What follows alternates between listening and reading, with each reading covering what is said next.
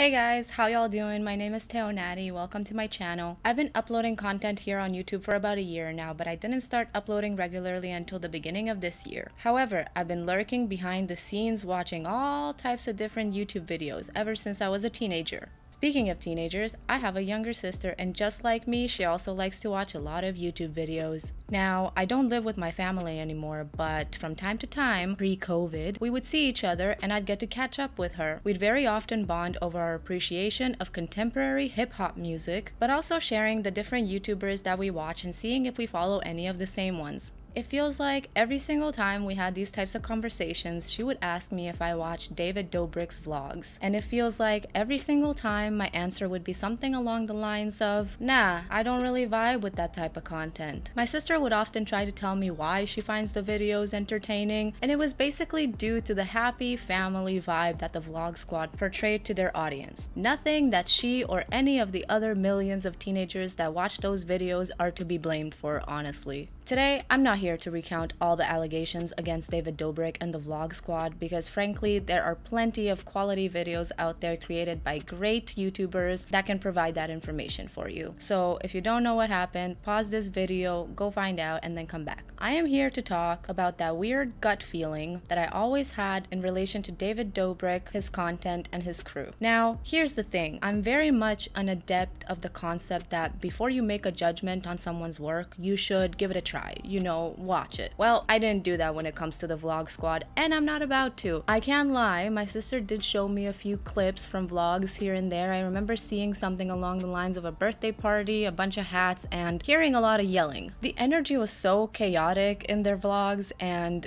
to me, loud does not equal funny, so honestly, there was nothing that really captivated me about his videos. Like I said before though, I completely understand why a lot of teenagers are drawn to that type of content. Here's the thing, I remember when David Dobrik was just some guy on Vine and I didn't really like his Vines, so I didn't follow his content over to YouTube when he switched over and started gaining a ton more popularity. And to be honest with you, just hearing the screaming and the yelling in the videos that my sister was watching was enough to put me into an existential crisis. So in order to continue performing the basic daily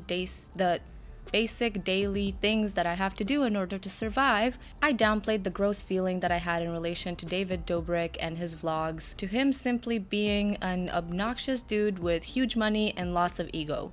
Or was it the other way around? But in the light of recent discoveries, it turns out that there was more to the bad gut feeling I had about him and the Vlog Squad. And if you don't know what happened, well, like I said, pause and find out and then come back. But to think that I was simply too annoyed at David Dobrik and his friends' obnoxiousness to dive deeper into their content, like the I would have found, his career would have ended years ago. But what's done is done. There's no way to reverse time, and the only thing I can do is learn from my mistakes and get in the habit of thanking my gut and my instincts for letting me know when something's up, because more often than not, they have been right. Now look, I know to you it may seem like I'm just trying to sound like that person that's like, I knew it, I told you so. Like, Teonati, who the f are you? I've never heard of you. Well, like I said, I've been lurking for a long time behind the scenes, and this year is the year that I'm finally using my voice to speak on the things that I ruminate about. And I've been editing a lot of videos lately, so needless to say, I've had a lot of time to watch the whole David Dobrik situation unfold right in front of my eyes. At first, I was absolutely heartbroken for the people that have suffered, and then I was just so shocked at how everything was just there in plain sight, all in the good old vlogs. Like I said, if I would have dived deeper into the Vlog Squad myself before certain events were brought to light, I feel like I would have been able to give my sister a definite answer to the question, do you watch David Dobrik? No, I think they're a bunch of slimy guys with too much money and absolutely no respect for other people. So aside from my heart going out to the victims, I wanted to make a video to express my thoughts on how, despite never verbalizing it, I always felt like there was something off about the Vlog Squad, and I never wanted to watch their videos despite their popularity.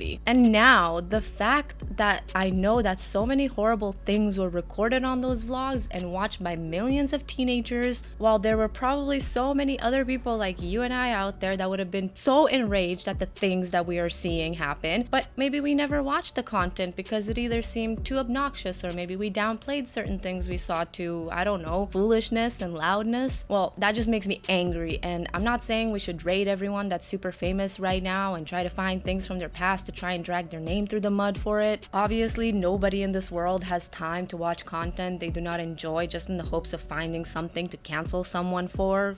And if you do, that's a choice. We should also not be canceling people for petty things, okay? Only for serious and harmful things that endanger other beings. Otherwise, we're not going to achieve anything except make the world a messier place than it already is. However, I think it's safe to say that in the light of recent events, it's a good idea to trust your gut when it comes to the way that you feel about certain YouTubers, because more often than not, your instincts can tell you a lot more than you think. And we've seen over and over again, there are so many YouTubers that have achieved a huge level of success off the views of teenagers that can't quite fully tell right from wrong yet, and it's because of that these YouTubers go on for such a long time doing all sorts of dangerous things, more often than not involving minors, the same teenagers that watch them, and not facing any repercussions until the years go by and a lot more people are affected. And I've single-handedly contributed to this problem, and I feel terrible about it, but I know that I can't blame myself too much for it at the end of the day. As a teenage girl, some of my favorite YouTubers were Shane Dawson and Destry Smith, both of whom have recently been expelled from the YouTube community indefinitely due to the terrible things they have done. Even though I enjoyed their edgy jokes as a wee teenager, once I was out of high school, I stopped watching their content unless it was specific videos that triggered a sort of nostalgia in me. I just didn't find their content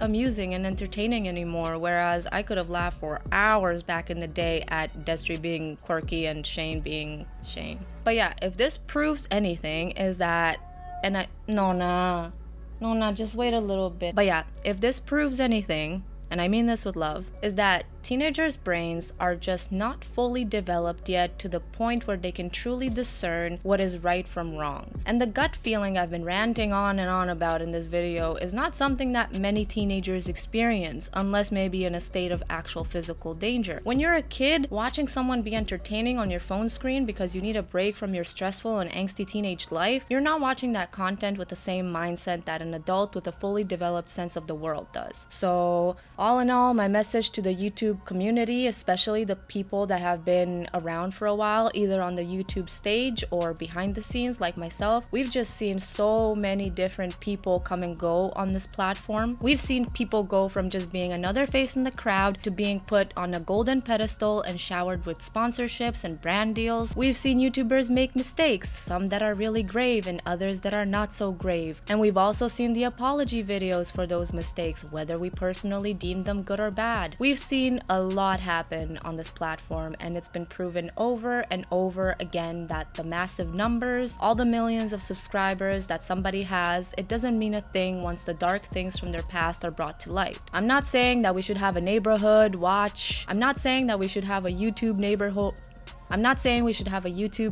watch or anything like that, okay? But we need to realize that the past was once the present, and it was happening in the same moments that we were living and breathing in too. I know, mind-bending, truly revelational. But seriously, perhaps so many things that went wrong with the vlog squad could have been stopped if we just all trusted our gut a little bit more and looked a little bit deeper into the things that made us feel kind of gross on the inside for whatever reason. As I said before, there is nothing that can be done to turn back time, and my heart is truly with everyone that's gone through traumatic things at the hands of the infamous vlog director David Dobrik. Anyway, lots of unexpected and yet easily foreseeable things happening in 2021, and I think that the most important thing we can learn about this situation with David Dobrik and the vlog squad is that we need to trust our gut instincts a little bit more when it comes to YouTubers, and we need to try and break the cycle of putting potentially harmful and dangerous people up on a pedestal just because millions of teenagers give them their views. Thank you for coming to my TED Talk.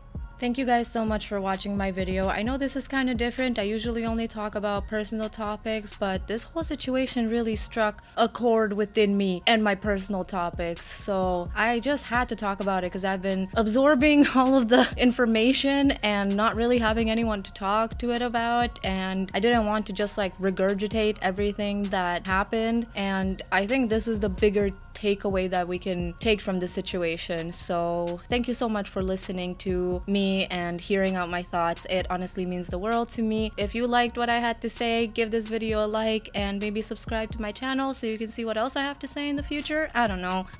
Yeah, thank you so much, you guys. I love you. Stay safe. Take care. All that good stuff. I have to come up with like a catchy intro outro. Okay, bye.